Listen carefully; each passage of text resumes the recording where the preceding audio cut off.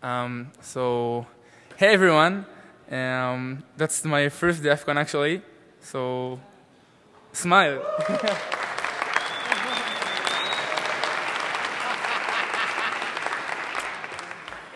Okay, so today I'm going to present to you a research that we have done last year on Qualcomm drivers code for Android. So, our agenda for today. First, we'll briefly speak about chipsets, their location in the Android ecosystem, how they affect the overall security of Android. Then we'll focus on Qualcomm as a chipset and review its various subsystems. Afterwards, we will reveal 4 new ODA vulnerabilities that we have recently discovered, including a fully working exploit for one of them. Finally, we will discuss some ideas for improving the overall security of Android. So just a little bit about myself. My name is Donenfeld. I've been a security researcher for years, both in the mobile and in the PC field. I've mainly done vulnerability assessment and exploitation.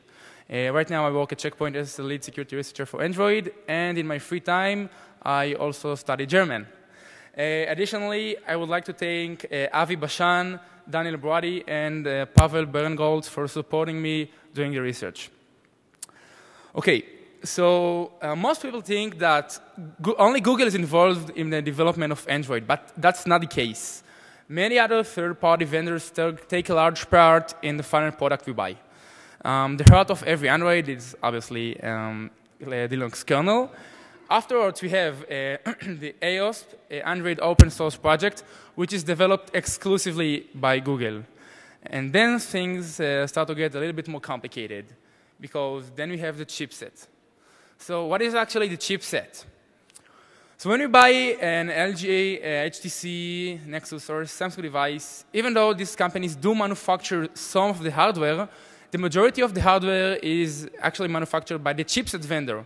Now, not only the hardware is manufactured by the chipset vendor, but the drivers for this hardware is also a role of the vendor. Then this entire package is forwarded to the OEMs and is modified by each OEM and receives various customizations. And then finally, we get our device. Now, as you can see, chipset is very essential in this process. And if we find a vulnerability in the chipset code, it means that it has to go through the entire, all the OEMs. So it does not only mean a long wait and fix, but also a very large victim pool to attack.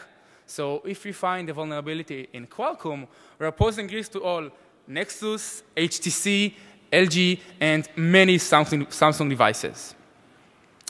So Qualcomm has a very large impact on the overall system. In fact, there are a lot of different subsystems which are completely written by Qualcomm. Each one of these subsystems is a great place to start to look for vulnerabilities. And if the component is low level enough in the system, one vulnerability would probably be enough to completely compromise the system. And that's without mentioning components that have been modified by Qualcomm to satisfy its requirements. And we will see an example soon. So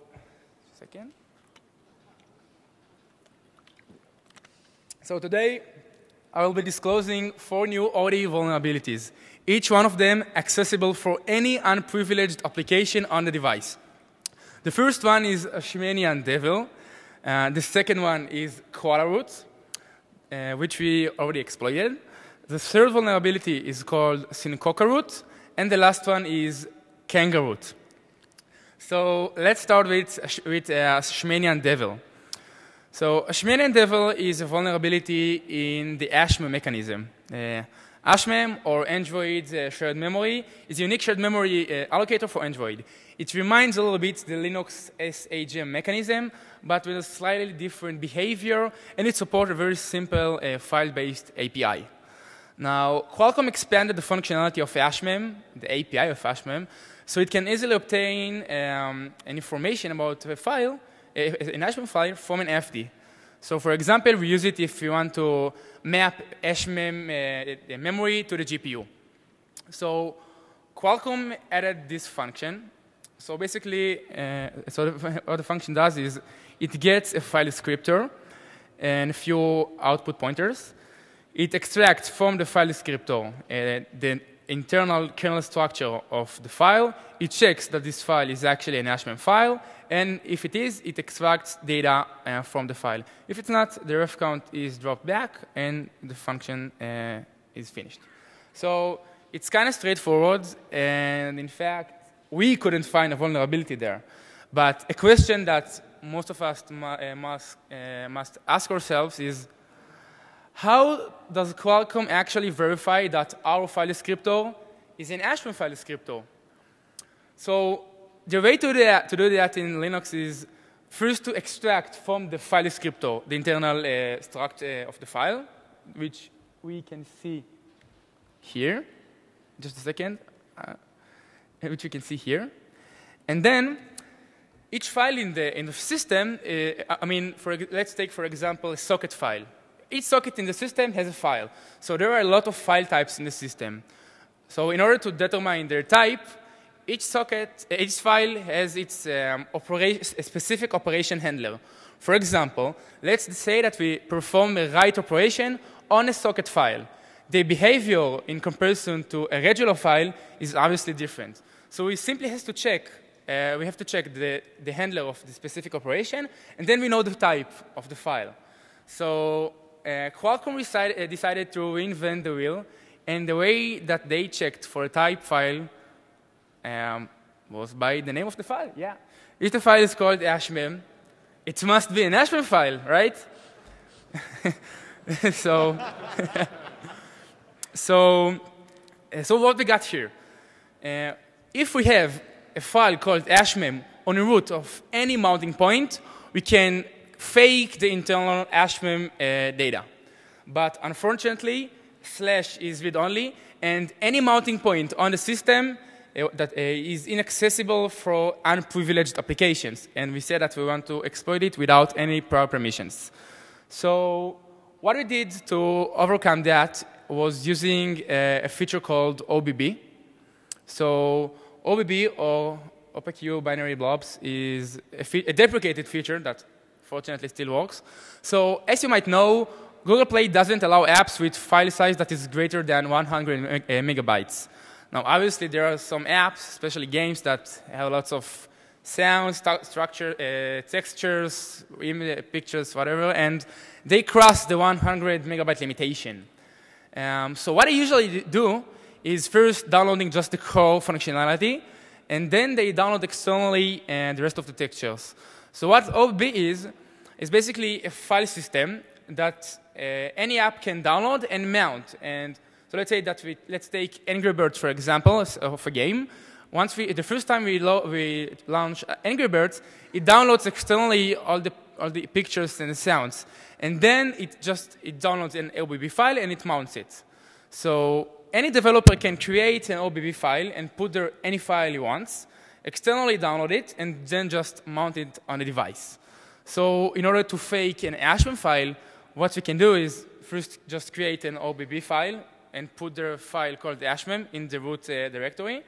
Then we can just mount the OBB, and then we can send our file descriptor to the hashmem file from the OBB to the system, and therefore we can fake the hashmem internal data. Thank you.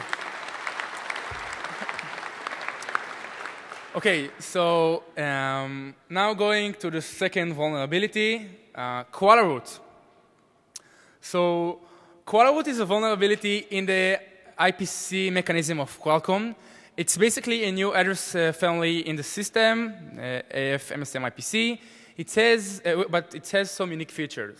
For example, I can whitelist or blacklist other sockets in the system and filter them by the group ID or other properties. And therefore, I can prevent unprivileged processes from communicating with me. And now, another cool feature in this IPC, anyone can monitor the entire system. So, for example, I can get a notification for any creation or destruction of a socket with this address family. And the best thing about it, no permissions are required to do that. So this address family has 4 different subtypes. We are going to focus only on client port and control port, mainly because IRSC port and server port require high privileges. So every time you create a socket, the socket is a client port socket. A client port socket can communicate with other endpoints and send and receive data. Now, control port is a socket that cannot communicate with other endpoints. It will only receive messages about the creation or destruction of sockets in this address family. So how do we create a control port? We simply issue an ioctl on the client port. So the function that handles the ioctl is this one. Basically, it locks our current endpoint, so we can't issue 2 ioctls simultaneously on the same socket. And then, according to our command, it performs operations. So if we issue IPC router ioctl bind control port, it will be converted from a client port to a control port. So that's the function that converts our socket. So each type has a list, and the conversion is simply taking out a client port from its list and putting it back into putting it into the control port list. So that's the conversion function, and there is a vulnerability here. So let's examine this function step by step and find the vulnerable code. So can you see the code here? Is it visible? Okay. So the first instruction is taking a lock on the client list. That's because we modified the list. And then we take the object out of from his list. Then we unlock the client list. We lock the control list. We add our object to the control list. And then we unlock the control list. So let's examine it. Locking the client list. Taking the object out from his list. Unlocking the client list. Locking the control list. Adding our object there. And then unlocking the control list. Pretty straightforward, and in this flow, nothing was problematic. But what happens if we try to convert an object that we have already converted before? So we lock the client list. We take the object out from his list, which is not the client list. We unlock the client list. We lock the control list. We put the object back, and we are unlocking the control list.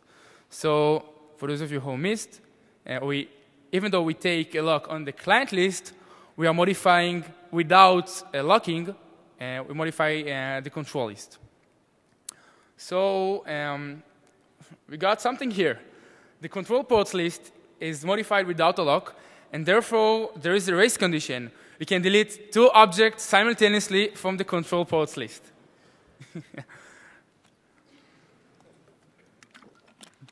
Okay, so now,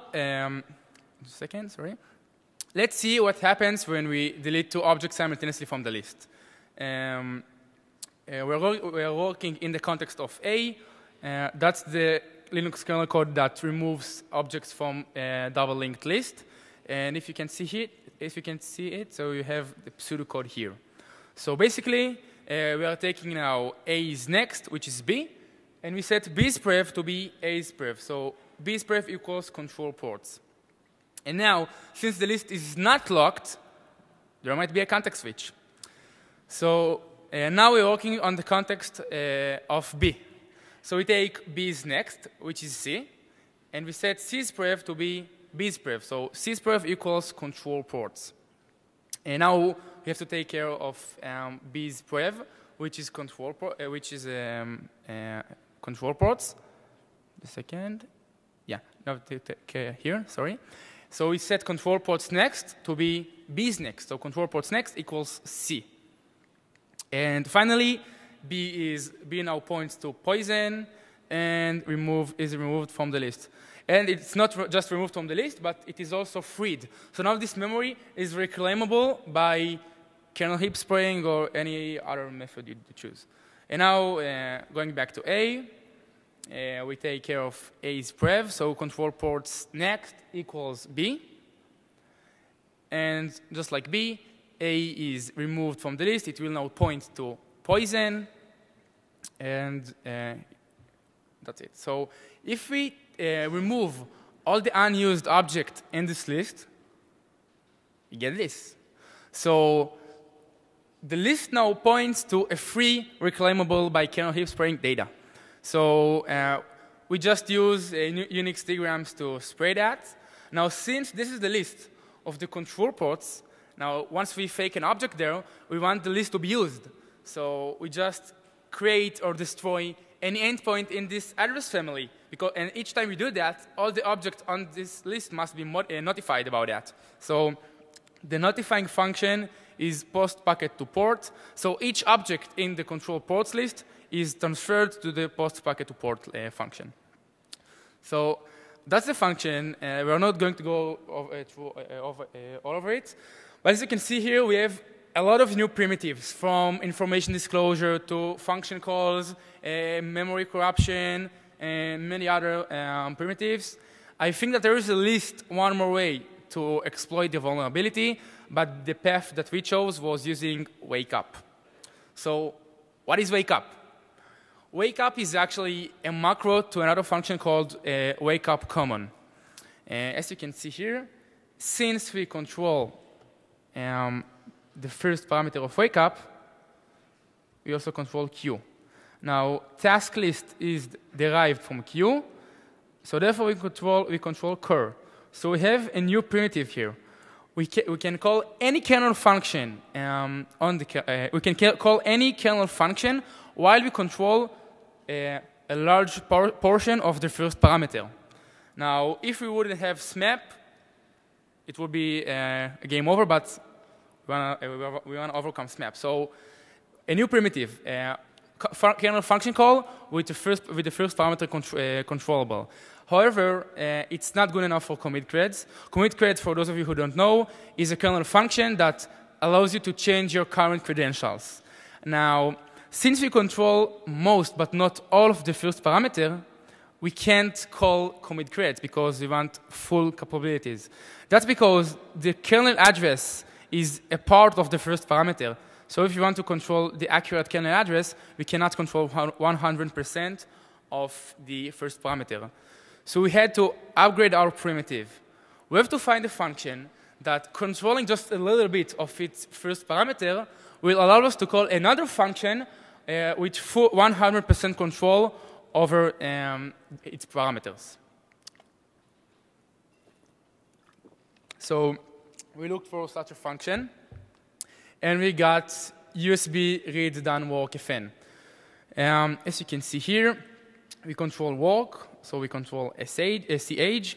Controlling ch allows us to control rec, and therefore we can call any function while we have 100% control of the first parameter. So buff is an address, so we can just put any pointer here. And so each time we want to call a kernel function now, we have to go through over this chain. So first we call wake up common, which you can see here. Then we call, using this function, we call USB read done work fn. And finally, we can call any kernel function while controlling the first parameter. And now we have enough primitives to completely compromise the system, get ourselves root, disable SELinux, and clean up our mess. So let's start again, exploitation flow.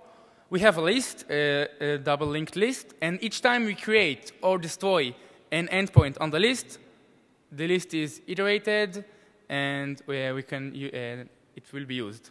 So the first thing that we want to do is get the use after free situation that we saw before using the vulnerability, and therefore put a fake object there. So first there is a free object in the list. Now, since this memory is reclaimable, we can just use heap spraying to reclaim this data. We used Unix diagrams, but again, you can choose your convenient spraying method. And now we control this object. Control this object. And the next thing we want to do is get the system to use this object. So trigger an iteration on the list. So we just close or create any socket on this endpoint. Our object is being used. And then we go to the function chain call. We go to wake up common. which uses our fake task list, and then we can call kernel functions conveniently. So the first function that we call is qdisklistdel. It cleans up the list, so our fake object will no longer be there. In fact, the list will be just empty. So for the use of the list, nothing will crash. Then we call enforcing setup, which effectively sets SELinux to be permissive. And finally, we call commit creds, which sets our UID to 0 and gives us the full available capabilities available to the system. And we won. Thanks.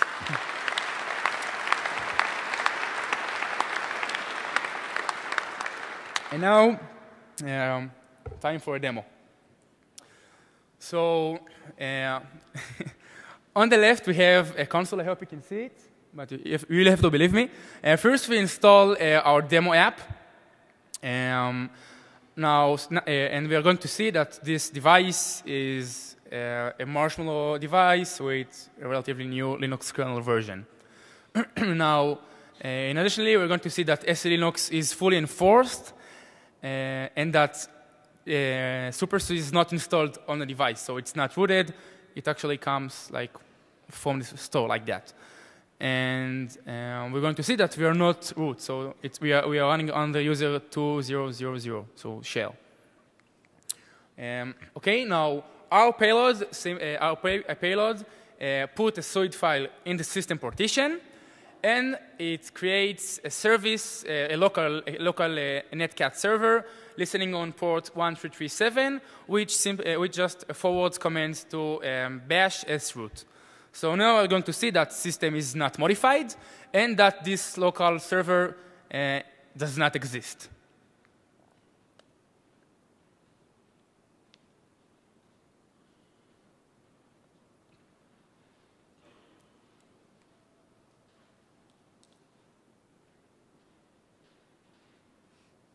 Okay, and now we're going to launch our exploit.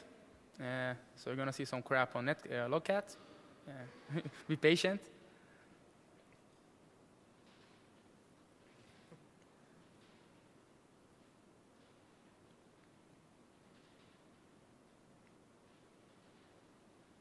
That's it, we're out. So now it just cleans up stuff.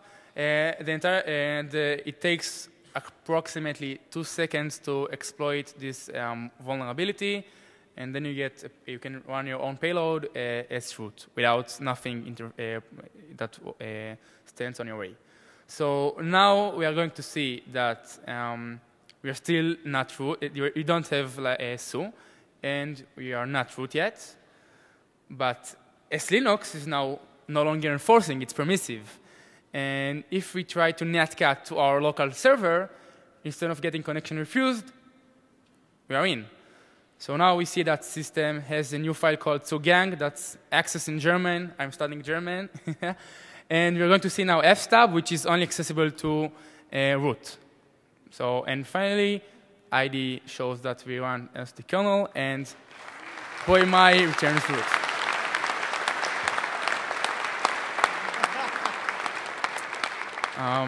Thank you.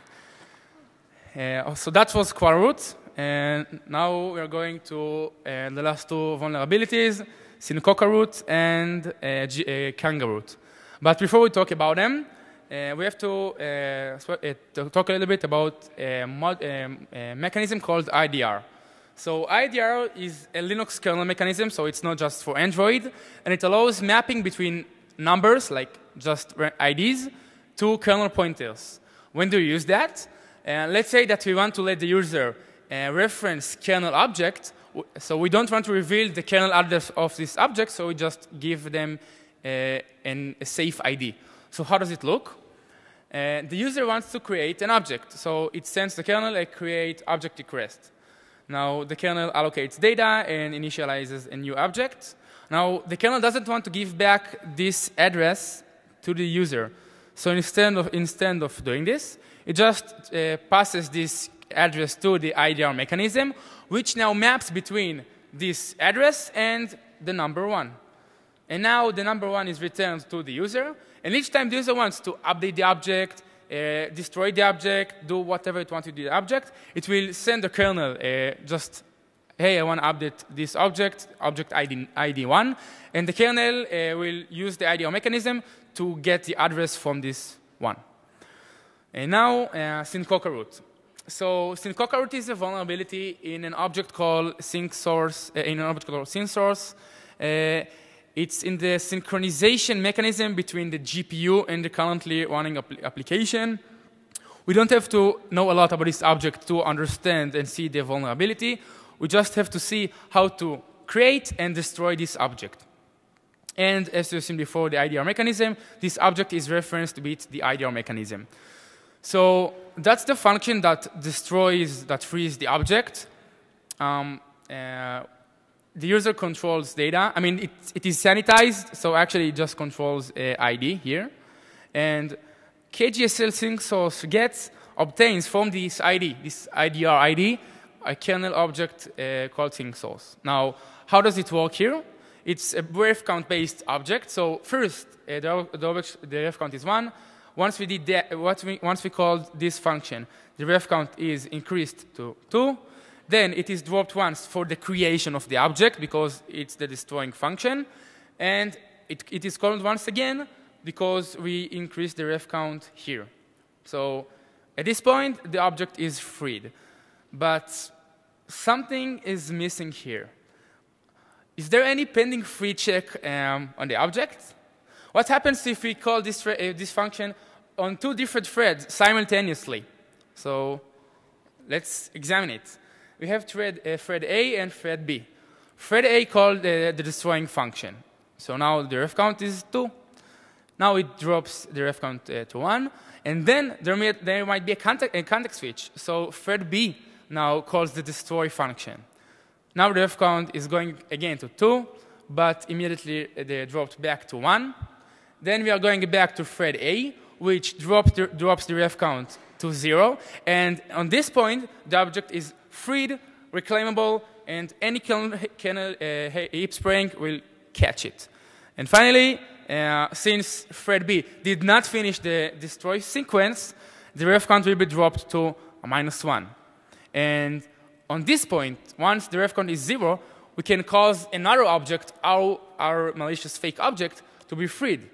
And then we can further it. So again, the POC, we are creating an object and a sync source object. And we create 2 threads which use the destroy function on the object simultaneously. The ref count will be dropped to -1.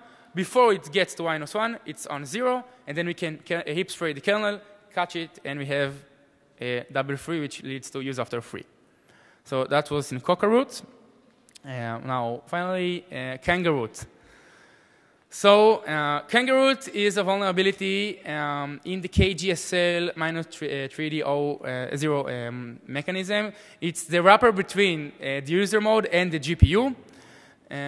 So each time we map data to the GPU, another object called KGSL mem entry is allocated, and this object manages the address range, the range that is mapped, how many objects, like a ref count, protection level, and many other properties. And again, if you want to unmap this data, we can use the IDR mechanism because the mappings are used by the IDR mechanism. So the first thing that we did was going to the destroy function. And we saw this, which looked pretty cool because there was also no pending check on the destroy sequence. And then we went to shared mem free entry. And for some reason, unfortunately, they didn't forget to do that here, so it's appropriately locked. So we don't have the same vulnerability again. So in frustration, we went to the creating object. So this function gets, I told you, KGSL mem entry. So it just gets blob of data. It associates this data with an IDR, with an ID using the IDR mechanism, and then it initializes the data. It maps it to the GPU, and it adds it to some lists. So that's not appropriately locked. Why? Because once we associate it with an IDR number, it is already we can already reference it from the user mode. So here is how we use this object. Thread A creates some, it allocates some data. It's already everything here is, by the way, in the kernel already. So thread A allocates data. It associates the data with an IDR number, so anyone can reference it now, and then it initializes the data. Then thread B, it checks for if the IDR item exists, and since it is, it passes this check and frees the data. But what happens? What happens if thread A allocates data, associates it with an IDR number, and right then, thread B issues a free request on this object. The object is already there, so we pass the if check, and then the object is freed. So even though the object is freed and reclaimable again by kernel heap spraying, thread A did not finish yet. So now free unused data, which can be used by us, will be initialized, and we have another use after free. So again, the POC, first we map data to the GPU. We get a number. We are going to know which number will be next, because as you can see here, it is always increased by 1. And then we issue simultaneously a create request and a free request on another thread. And there might be, again, a user to free in the function kgsl mem entry attach process on the entry parameter. So that's a POC. Now, disclosure. So obviously, we disclose everything. We had a collaboration both with Google and with Qualcomm, and I must say that Qualcomm was very responsive. They were very collaborative. So Syncocca root was fixed on the 6th of July. A patch was released, and Google deployed it to the Nexus devices on the 6th of July also. Kangaroot was also fixed on the 6th of July, but for some reason it was only fixed the patch was only deployed on the 1st of August. Ashmani and Devil, I'm sorry to disappoint you. Even though Qualcomm released a patch, no device was fixed so far, at least not no OEM that we know about, so you're all vulnerable. Congratulations. And finally, Qualroot. So Qualroot was the first vulnerability that we disclosed, and even though Qualcomm released a patch back in April, Google did not deploy it yet. And I would like to talk about Google for 1 minute. So, despite the average bug report, which usually contains a document and 5 lines of code in the best case, we supply them with a fully working exploit for any Qualcomm-based device. And they classified Qualroot as a low severity vulnerability. Now, what the hell? I mean, we sent an exploit. So we approached Google and we asked them why they classified our vulnerability as a low severity vulnerability. And you know what they said? They said that they planned to block this mechanism using an SELinux rule in the future. So we sent it to them. It was vulnerable on all the devices, and yet they said, yeah, in the future we'll fix that. So just a matter of timing, sorry. So maybe I hope that it will be different for the next time. And this is just a single example. I mean, that's like that's a proof that it's possible. We might have out there low severity vulnerabilities which are exploitable, and it poses a very high risk on all our Android devices. So, suggestions for the future. I'm not going to say pay more attention to your code, because it will never. That's not a practical suggestion. I'm going to give you concrete suggestions. So the first one: For more than a decade, commit credits was an extremely convenient function for exploiters. I mean, back in 2008, people did that. So maybe we can somehow harden it. Let's take Cisco Reboot, for example. It actually receives magics. So you can't call Cisco Reboot by mistake. So maybe we can harden it, make it inline, put magics, but this function cannot be in the kernel anymore. Not in this current situation. Now, my second advice, KASLR. So ASLR is not a new concept. iPhones are also running ARM, and they have it for years.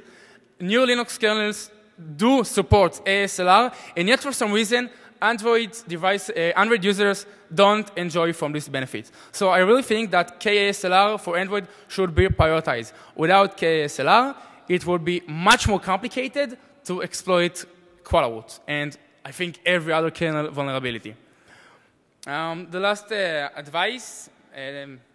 So SELinux is a really great security mechanism, and it greatly decreased the attack surface. But still, I don't think that unprivileged applications should have access to Qualcomm's internal IPC. And even though it's nice to have it, but we should pay more attention to the rules that we deploy there. Now, with that said, the overall status of Android is fairly good. SMAP, or PXN for ARM, which was introduced last year, made everything much more complicated, and yet a few small components are missing to make everything much more safe. Now, we created an app which should be published like now. So it is called Quadroot Scanner. You can check. Using this app, you can check if your device is vulnerable. Now, for Ashmani and Devil, it must be, but for the rest of them, you might be surprised if it's like that or not, if it's vulnerable. So it is also searchable on the Google Play, just Quadroot Scanner.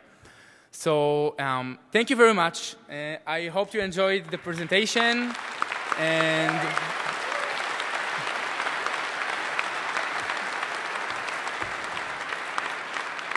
so we have like how much time? Like we have like, so we have like 5-10 minutes for Q&A. So if you have a question, just queue in front of the microphone and ask.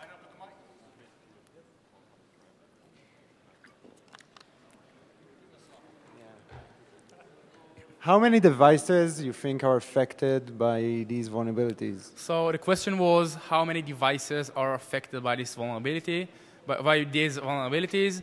So a few hundreds of millions, I think about 700, 800 millions, more or less. No, small number.